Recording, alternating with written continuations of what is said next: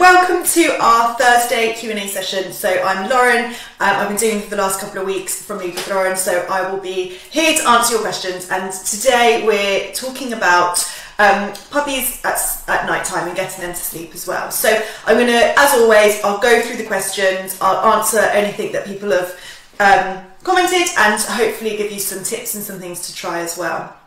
So let me start with the first question. So that was, I made the error of letting the pup sleep in my room and have made a few attempts at moving him down and away. If we use a crate, he whines and cries. If not, he paws and scratches the paintwork off the doors, and he's 6 months old. So that's a really good question. It's a really common thing that people do. So it's not a bad thing. We'll talk about it a bit later on. It's not a bad thing if you get your puppy sleeping in your room. But we'll come to that. What I would suggest with this one is, number one, is he sleeping in a crate in your room, or is he sleeping freely in your room? If he's sleeping in a crate in your room, then that's going to be slightly easier because he's used to sleeping in the crate, so you can maybe use that a little bit later on. If he's not used to sleeping in a crate in your room, then could you start to use the crate in your room so he starts to learn that it's a safe place to sleep? So if we think of puppies, and we think of ourselves actually, if we think of any animal, we need to feel safe in order to go to sleep. So if what we want the puppy in this case to do is to make sure, so obviously the puppy feels safe in the bedroom. Is that because he's close to you, or is that because he's not in a crate? My feeling is that it's probably that he's just not used to being away from you, so it is a bit stressful for him moving away, and you're doing the right thing trying to move away gradually. So I would look at, so don't move him away and put him in the crate at the same time. I would try and get him used to the crate first of all. If he's not used to the crate and you don't want him sleeping in a crate, then I would look at trying to get him used to being left alone in the house when you're downstairs. So you kind of need a buffer between you having him, so have him in your room for the next few nights, or for the next week or 2 weeks, however long it takes. But during that time, what you want to do is you really want to start teaching him to not be with you all the time. So if you're in the front room and you go into the kitchen, he can't follow you into the kitchen, and when you're going upstairs, he can't follow you upstairs, because I suspect he's probably got a lot of access to you a lot throughout the day, and then all of a sudden you're saying, I'm going to move you away from me. And even if that's just outside your door, it might just be too much for him. So with this one, what's he sleeping on, and do you need to crate train him? And I would also, what access does he have to you throughout the day? So if you think about it, you've got to reduce your access to him throughout the day before you try and reduce your access at night time. So that's going to take a little bit of time. So the best way to do that is probably to, I'd maybe try baby gate actually. If he doesn't like a crate, try baby gate, because then it means he can't scratch the paintwork. But yeah, put him behind a baby gate and just mean that you can move in and out, so he's used to you being able to walk away from him. Do that for the next few nights while he's upstairs with you, and then what you want to slowly start doing is maybe bring him downstairs, maybe even settle him and sleep with him downstairs before going back up, but teach him that you're not going to suddenly just put him downstairs. Also, what I would say with this one is give him lots of cues around bedtime as well. So say, you know, it's bedtime, you're going to shut the curtains, you're going to put his bed out, you're going to maybe get a special toy that he gets out. So it's really clear that it's really nice and safe for him, and maybe do that a few nights with you staying down with him until he goes to sleep, and then go back up so he starts to get used to it that way. So I hope that helps. I hope that wasn't too rambling. I know I went through a few things, but hopefully that will give you some things to try with him. And you're doing the right thing by moving down slowly, but I think you just need to look at what he's got in the day and the normal access he's got to you. So next I've got tips for the first night. So this is a really good question. So hot water bottles, which is really nice, and cuddly toys. So we know that when we take our puppies home, they're taken away from everything. They're taken away from their litter, so we wanted to mimic that, which is good. And a blanket smelling of his mum, which is really nice as well. So good touches. So we plan for him to sleep in a crate overnight in our room or downstairs. So so you've got a few options. Basically, the first night or the first few nights, we've got to think of it from almost from a welfare point of view, that we're taking this animal away from anything that smells of them, anything that smells like their mother, their litter mates, the owner. You're taking away from the environment that they know. They might be coming from a very quiet rural place to a very loud place, and we're taking a social dog that's probably been used to sleeping with a litter, if not, you know, a whole litter, then at least with another dog, maybe with its mother. And then we're saying, oh, actually, you're going to come to this brand new place, and that same day you're going to have to sleep on your own. So I always think from that point of view, we want to try and settle the puppies as well as possible, because it's really stressful for them. That first night is a huge stressor. So I would always say try and make sure the puppy is as unstressed as possible. So it might be that the puppy's used to a crate, in which case if they've used one in the breeders, then you could try a crate. You want to make sure the crate's in a really nice place, so that's just going to be a case of feeding them in there, giving them loads of stuff in there. Don't just shut them in, make sure they've got access in and out, and they can move in and out loads as well. So that's going to be what you want to do, but I would put them in, I would make it really, really nice and comfortable like you've done. And you can either, so it depends on what works best for you. You could have them upstairs with you, which is a lot of the time it's the easiest thing, because then if they cry, you can just put your hands down to them so they know that there's some comfort there, and you can kind of settle them through the crate. Or you can sleep downstairs with them, so that means that you sleep downstairs, and obviously you can move away from them as the nights progress, or as they start to settle. But I would definitely be there for them, because it's such a stressful time for them, and then I would start to, as the weeks go on and they become more secure and they know you and they trust you and they see you as a secure figure that they love, then you can start to increase the amount of time you move away. So, and I'm really pleased actually, because somebody put a comment and said to get earplugs, and you said it was horrible to see them whine, but it will stop after a while. So this is a really common thing that people said, and I'm actually really pleased someone said that, and I think you kind of said for yourself, it is horrible to hear them whine. I would never, so my advice is never to leave them to cry out. And the problem is, there will be some puppies that come home and then people leave them downstairs and they cry for 10 minutes and then they settle and that's it, and it was easy. And that's the case. Every single puppy is different. In my experience, that's more rare, and they tend to cry for hours. And I just think of it from a logical point of view. If you're listening to them crying for hours, you're not going to sleep well. So you might as well go down, you might as well sleep with them, because you're going to sleep better that way than having to block out this crying. So from a logical point of view, I always think just sleep with them or have them up with you, because you're going to get more sleep that way.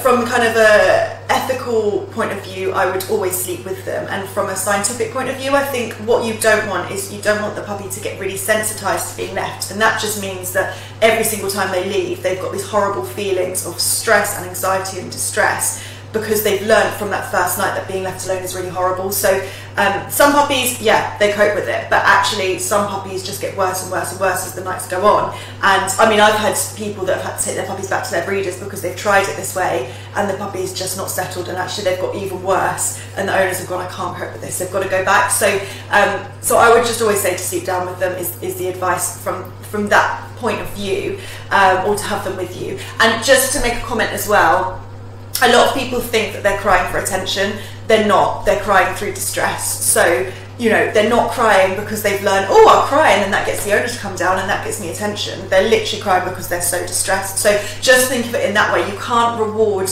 distress by going down. The only way you can only reward distress. You can only make them more distressed by ignoring them. So the only way to stop distress is by helping them feel better. So if you think of it in that way, I know it's really confusing. All the people listening to this, you are going to hear different people say different things. So I would just say, if you want a professional advice, this is what I'm saying from as a professional behaviourist and a puppy school tutor. Don't leave them to cry out. So, but it was really useful to have those comments. So thank you so much, everyone that kind of commented and came in there, because it was really good to see, and it's a really common thing that people do. So, so that's great. So I will move on. Sorry, there was someone at the door, so I'll carry on. So, is it best to leave a 9-week-old puppy to whine at 2 a.m. and take him out to relieve himself in the garden, is the next question. So, I would say with this one, so 9-week-old, they're really tiny and they're not able to hold their bladders at that age because they're just babies, really. So, good question. I would always wake up to let them out, because what you'll find is as time goes on, they should be able to hold their bladders better throughout the day.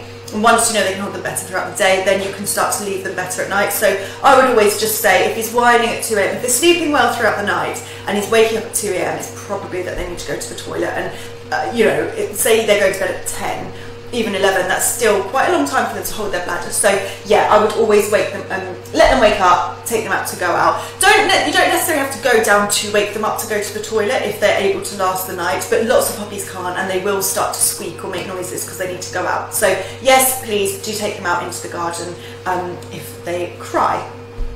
So the next one is, My puppy started off well. So this is, I think this is a toilet training question. My puppy started off well, weeing on the training pads and going outside, and now decides he likes shredding the training pads and is messing everywhere. So I will answer this one because it's there. So with this one, I don't know how old your puppy is. Sometimes puppies do regress a little bit with their toilet training, so it could be that it's been really awful weather, so you know, it's been really wet, it's been really actually freezing cold, and sometimes having a few days of that can make the puppies just not want to go outside, so they're less likely to go outside. And also, you know, we don't punish our dogs, which is good, so you know, they sometimes go, it's more comfortable to go inside. So I would never punish a dog ever for going to the toilet in front of me, because if you do that, then what's going to happen is they're not going to want to go outside. What I would do with this one is go back to basics. So go back every 1 to 2 hours, take them outside. If you're shredding the pads and not going on them, just lift them up. There's no point using them unless they actually work. So I would just lift them up. I would restrict access to all the places in the room that they keep going in. But I think this one sounds like probably needs to just go back to basics, reset it. It might be that that they've started to learn to go in the house. And maybe not had as much access to outside and not wanted to go outside. So yeah, go back to taking them out as much as you can outside, and don't worry about the puppy pads. Someone said they've got no issues with sleeping at night. That is great. I'm not good with no sleep, so good to hear that. So someone has put simple but controversial question: where should your dogs sleep? So that is a really good question. I don't actually see it that controversial, because I just think let your dogs sleep where you want them to sleep. I'm not bothered, you know, it really depends on the dog and the person. So some people say they want their dog to sleep downstairs in the utility room, and if that's the case and their dog's happy and you're happy, then they can sleep there. Some people want their dogs up in the bedroom. Again, if you want them sleeping up there, that's really up to you. It doesn't really matter. The things that you want, so a lot of people worry that if the dog sleeps in the bed that they're going to start becoming more dominant, or they'll become more alpha. But the only thing, I wouldn't worry about that. Dogs, they're not really seeking, you know, they know we're people, they're not seeking to be dominant over us. I can put more information about that if you need it, but I think, yeah, it's scientifically what that was based on has been disproved. So the person who, just really quickly, the person who said about dogs needing to, wolves in a wolf pack need to be alpha and they need to be dominant over each other, and how it translates to dogs, actually came out and said, that's wrong, I was wrong. But unfortunately the damage has already been done, so if anyone wants any more information I can put that in for you. But so I wouldn't worry about dogs being upstairs. The only danger signs are if a dog sleeps in your bed but it exacerbates separation problems. So if they literally cannot be left alone, so they're following you around, they've got really bad separation anxiety. It doesn't matter. Even if they do, you wouldn't suddenly be like, you're not sleeping in my bed anymore. But that's just one thing to consider, is that if you're doing that, you need to make sure they do have some separate time and they're able to cope in the house with you. If they're sleeping in your bed, I would also just make sure they don't ever start guarding your bed, or, you know, that tends to not be puppies anyway, that tends to be older dogs, and even if they do, you'd want to get a vet check to make sure that it's not a discomfort issue anyway.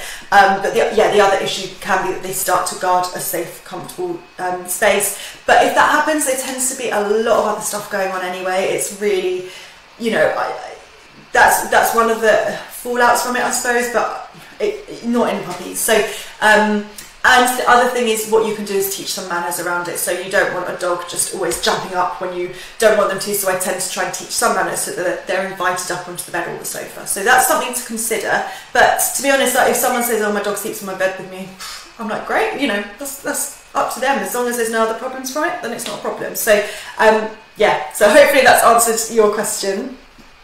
So someone has put, would love some advice on the first few nights, hoping our puppy to be happy to sleep in the crate in the kitchen, getting lots of mixed advice. So hopefully this has kind of answered a few of your questions, but I would say get them used to the crate as quickly as you can throughout the day. Don't just shut them in there. Basically, the first night you're going to be resign yourself to spending time with your puppy. You're going to sit with them, you're going to be waiting until they fall asleep. Don't just put them in when they're in the peak of play mode. Wait for them to start to fall asleep. And I would probably, if you're in the kitchen, I would probably stay down with them. Potentially, if they cry, you could go down to them, but it's probably just easier for you to just sleep next to them in the kitchen.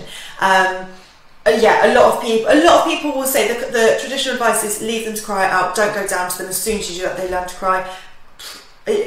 I've seen so many thousands of puppies. I just don't. It just doesn't work like that. So yeah, so I would again go through all the advice that you've done.